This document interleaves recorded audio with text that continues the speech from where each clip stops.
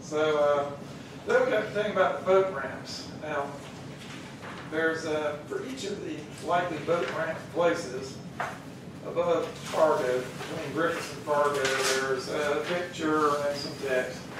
But it's all boiled down in the email here. It's all boiled down in an email from Andrew Shop, who represents the Conservation Fund, which owns most of that land on the left bank, east side of the Suwannee, between Griffiths and Reeves Landing now. And they're in favor of this.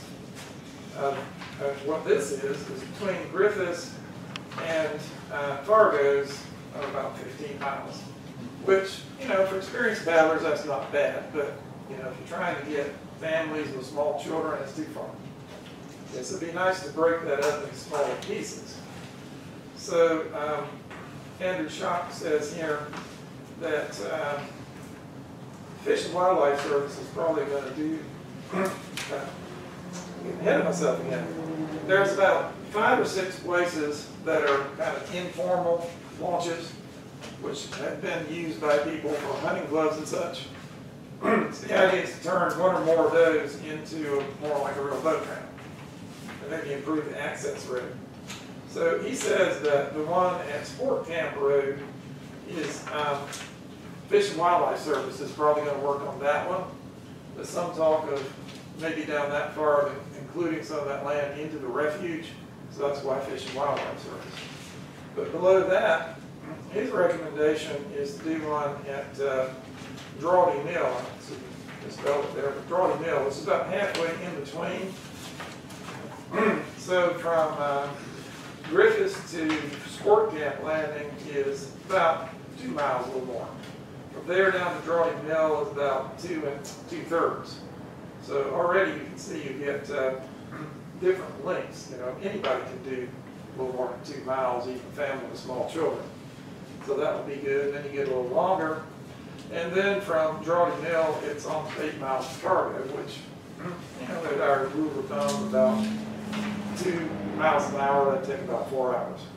So that's reasonable, especially now that those deadfalls are out of the way. There is one more that could be used, what we've been calling 3 steps landing, which is about 2 2/3 miles further down from Drawdy Mill.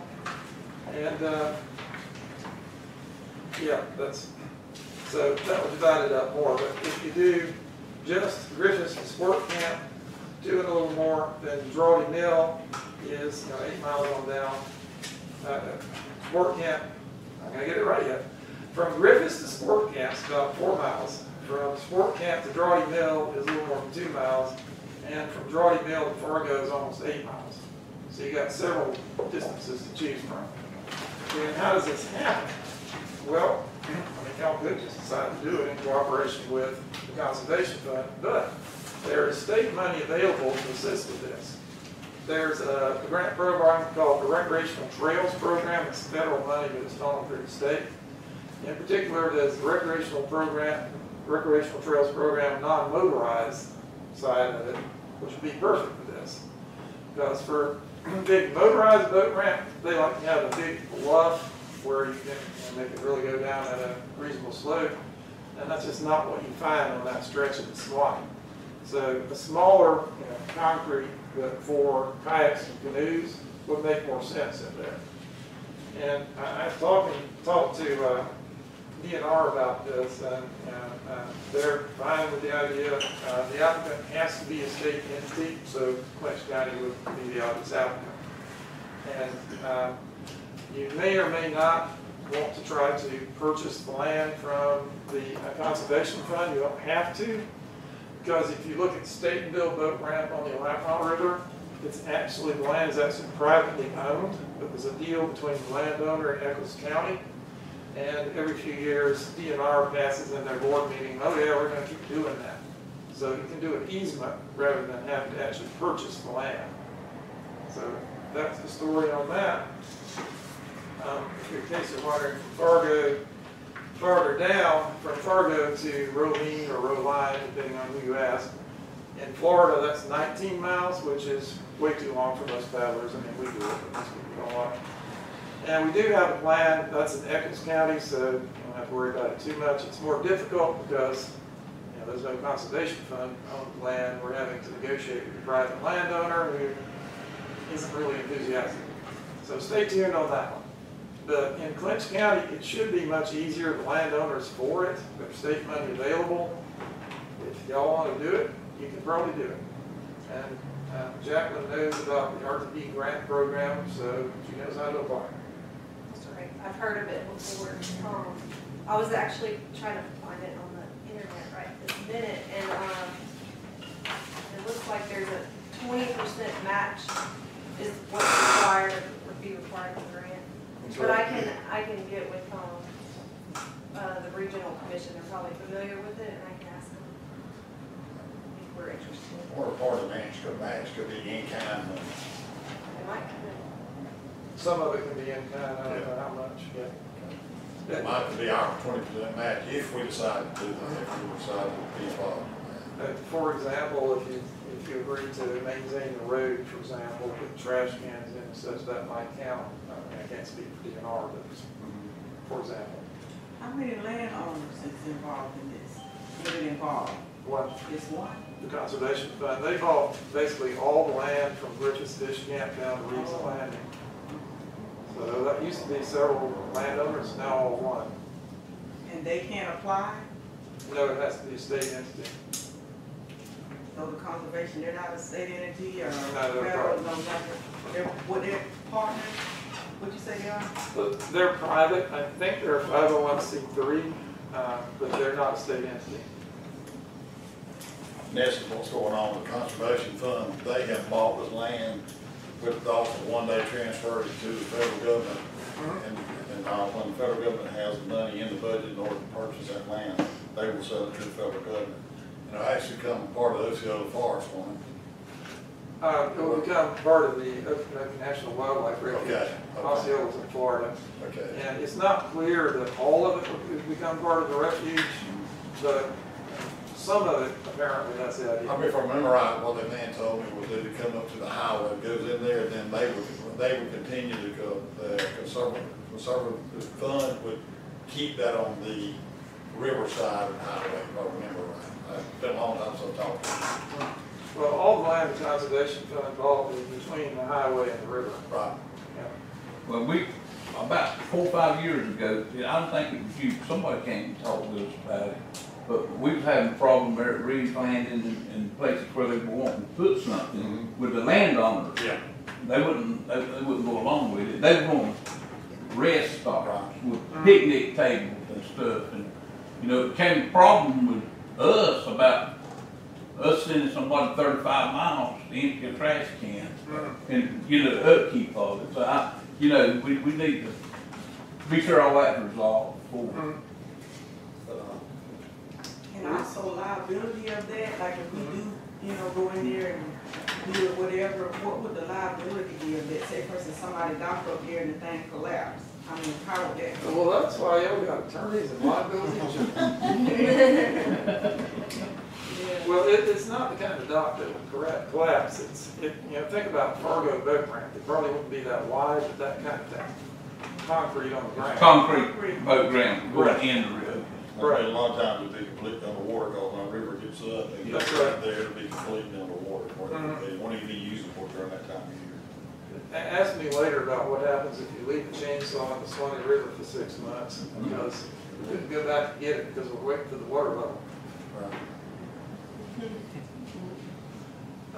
Right, so as far as what you're talking about, Reeves Landing and the land between there and Fargo is still private.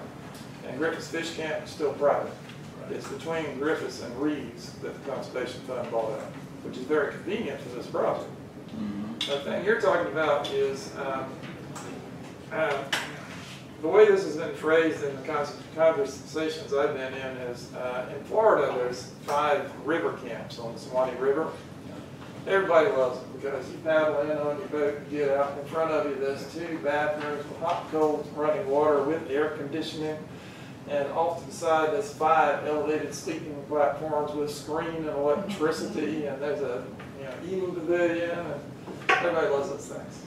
So let's talk about maybe doing one or more of those, probably one in Clinch County, one in Eccles. And once again, Eccles is more difficult, but on some of the conservation fund land in Clinch County would be much more doable. And meanwhile, we're still trying to get one on the Coochie River just west of Valdosta. Another long story, ask me later. Do you know when the deadline to apply is? I'm not off the top of my head, but it's right there. I think it's October, so there's plenty of time. And as grant applications go, this one should be relatively straightforward. Yeah, I can't answer liability issues other than, it's a solid concrete on the ground. What about road access? So you're saying the road's already in place There. for those? One place I know the road goes all the way in there, cause I fish out of a lot, and, so I know where that thing, it's pretty good going in there. And I'm not really sure, outside I know you can get there at Alpha and Dodge, you get in there. And 12-mile marker, I think what it is, you can get in. Yeah, I'm not sure. That Drawley Mill used to be a bad place to go. I'm not, there's, that same road I talked about to go into, you turn hard to the left right before you get to the river and go way on down there, and that's a lot harder to get into right there. You can get access to that one, but it's pretty tough. that might be sport camp. That's Not correct. I'm not familiar with any of these names you're talking about. Well, I hope somebody knows the real names because I basically used the road. Yeah, and that's part of real names, I just don't know. I don't Drawley know Mill, where that is. I'm 77 years old, and I've been fishing down there most of my life. And Drawley Mill, only thing I've ever heard, that's where the hermit lived. Well, I got that one right then. Okay. You got that? We both might be wrong, but I said for 77 years. Let's ask the hermit. Pardon? Let's ask the hermit. Yep, I think he died. Oh, all But right. the biggest thing they've done is they purchased the land going to the river, and that's got all the privatization out of it. Yeah. And now they got access, and they're wanting to work with us Yes. and make this happen. And now when you get up there to Reeves Land, that's from there on to Fargo, that's a completely different story there. Yeah. Yeah, but You you go don't back to really, Eccles County situation there. right, but you don't really need one in there. Right. And Drawley Mill Road is the most direct access from the highway to the river. Yeah, it's not very far. It's just about in the middle of the whole stretch. So if you only got to do one, that would be my recommendation. Well, that's a good high spot there. I mean, the river, it would flood it occasionally, but that's a pretty high spot right there. So what do you want to do? Jack and stay in contact with Quarterman and let them work out and see what they can come up with, and then we'll get back together on this and see what we can make happen. Does that sound good? Oh, yeah. Well, I think it's a great idea, because I mean, it's kayakers everywhere. I mean, it's unreal down there in the swamp, and that river is unbelievable. You couldn't keep me in that swamp with one kayak. Ain't no way, no way. Well, come with us if you say. If there's enough people, maybe, right, you'll confuse the alligators if there are enough people in the group. It's just as long as you can swim faster. Yeah. Ask me later about when Gretchen used her paddle and knocked the GoPro into the swamp in sight of the large alligator, and she got him to get it.